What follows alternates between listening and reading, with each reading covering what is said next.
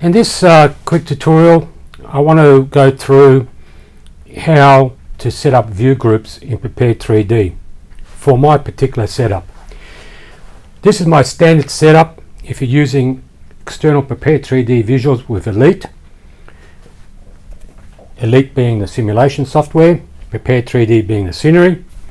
And in this case we've got 3 TV sets and they're angled at 110 degrees and 110 degrees between TV sets. That gives us an outside angle of 70 degrees or 70 degree.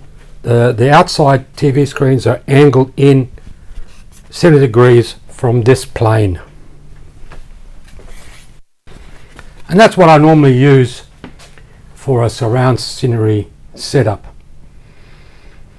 So how do we set it up so that the screens on the right and the left are appropriately synced to the center screen so that it all matches up? Well, the easiest way to do that is use view groups. So I'll hit the Alt button to bring up the menu. So let's first click on the screen to bring the focus on that screen, and the Alt button to set up the menu, to bring up the menu, which you can see at the top there. And then we'll go to Views, come down to View Management, go across to View Group Management, and there's the screen, View Group Management screen. And there are a couple of things there of note. If we look at displays and expand that to configurations, we can see that we've got, in this case, 6 outputs. We've got an integrated display on the motherboard being enabled through the BIOS so we can use it, together with a nVidia GeForce RTX 3080 as a dedicated GPU. Now this may sound a little bit difficult to work out, might seem a little bit difficult, but you can see the Intel we don't really need, so we can in fact just get rid of the Intel ones there. Just let's remove them just to make it easier. And then now how do we work out which TV is set up for which output? Well, the way I've got it at the moment is the left screen, right center screen and the right screen are connected to this GPU, and this GPU, the 3080, has actually 4 outputs. A HDMI on the left, the next 3 are display ports. The HDMI I'm actually using back here on one of the other monitors for the instructor station, and I know that in this case the 00 is the HDMI, so we don't really need that one either. We can leave it there. 01, 02 and 03 are the 3 outputs, the 3 display ports that go back to the TV sets. Now if you look at 01, you'll see it has a display ID of 1, and I've made it 1. If it's something else like 11 or 12, some weird number, there's no reason why you can't make it 1. Just change it to 1. 02, which is the next display port, is display ID 2, and 3, the last display port on the video card, is display ID 3. Now these display IDs are important when we set up the view group. If you look at the view group down here, we opened it up. I've actually got 2 here already made up. One's a triple display generic, which is an easy way to do this, just an easy setup, works quite well. And I've also got a triple display pilot viewpoint. And what that means is you can see here that the runway is aligned to the view that the pilot will have when sitting in the cockpit. So you've got to remember that normally if you just generically set it up, the runway will be down the middle of the TV screen.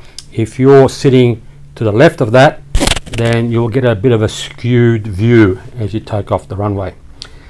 This way what we've done here is made the viewpoint in front of the pilot. Now that requires more calculation, so we're not going to do that in this case. If there are ways of calculating these angles, and you can browse YouTube, for example, and get some ideas there. But in this case, we'll just go through a simple generic runway down the middle of the TV screen. So let's have a look at triple display generic. Now, so when you set up a view group, you want to add here, so go view groups. Normally these wouldn't be here. So you go click on view groups, add, and then you've got another view group come up down here, and you can call it whatever you want. So we'll call it here, enter the value, we'll call it test.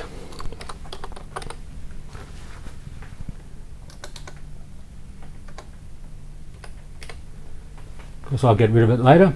So we'll call it test, and we'll just allow zoom yes. Grid setup we won't do. That's an automatic population of the 3 TVs. In other words, it calculates it automatically and sets it up for you. This will not work when I've got 6 monitors connected, 3 other monitors that I'm using, and I don't want P3D on. So if you're using a dedicated computer just for the 3 TV sets, by all means use that. It's a quick way of doing it, a generic way of doing it without any calculations. But in my case, because I'm using one computer with 3 TV sets and 3 other monitors that I don't want P3D to auto-populate onto, we have to do this manually. So we'll leave it as it is, and we can now, so the grid comes here, it's blanked out because we're not going to use it. We now need to add to this test group the left, the center, and the right TV sets. So add, and we'll call it left. Oops, sorry, I need to click onto that, and we'll call that left.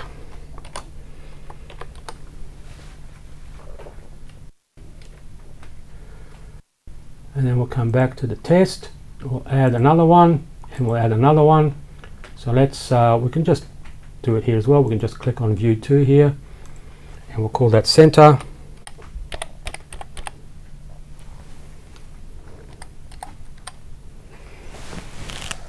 And view 3, we'll call that right.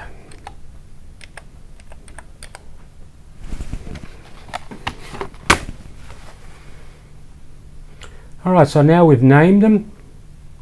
We need to now set up the side angles for each of these. So let's expand them. And what we call the side angles are calculated or are added in the view frustum. So if we go to the left screen there, go back across here, we'll see view frustum. Don't worry about edge overlap at this stage. Just leave it as it is. Don't worry about viewport. Leave that as it is. Go to view frustum and add. Edit. And this is where we want to edit the side angles. Now the easiest way that I've found for a generic setup with 3 TV sets like these is to just use that are set up at 110 degrees or 70 degrees in from the center screen plane. We'll just add 35 for left. So left is always minus 35. Right will be plus 35. And I found that for the top and bottom, that about 18 degrees works fine. So 18 plus for the top and 18 minus. Now you can adjust these figures to suit. What will happen is the top and bottom can be adjusted until you get a nice round gauges, or in this case when we don't have any gauges, we just got the scenery, we want that perspective to look correct. So if you find that things are squashed or expanded vertically too much, just alter those figures to get the right perspective. Now we've also got to add the angle. So the center is always 0 angle, and as I said, we've got the sides coming in at 70 degrees, so that's the Z. So we'll make that 70. So in this case it's minus 70 for the left. We'll go to the center and we'll go add view frustum, edit, 0 for the angle, and again we need to keep the left and the right and the top and the bottom the same. So we'll go left minus 35. So I'm just using half of 70 from the middle of the screen, left and right. Is how it's just nice, easy, generic way of doing this. 35 for the right. The top and bottom have to be the same. 18 and minus 18. We'll do the right. In this case, again, add view frustum, edit. In this case, it's 70 degrees positive on the right. And again, the left, right, top and bottom. So we've got left minus 35, right 35, 18 and minus 18.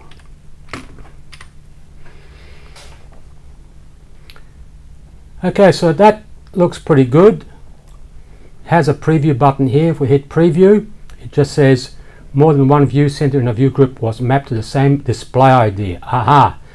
We got to make sure as well that the IDs that we talked about up here for the outputs from the video cards match the TVs that we want the view frustrums to work on. So left, I've got a display ID of 1. Center, same display ID, so let's make that 2. Now, as you can see here, if you're not sure, let's go back to this 0, 1. We've got a display ID of 1, so we're going to assume that that is the left screen. It could be the right screen, we'll soon see. 2, we've got a display ID of 2, and 3 is 3. So let's go left, a display ID of 1, center we've got 2, right we want that to be 3.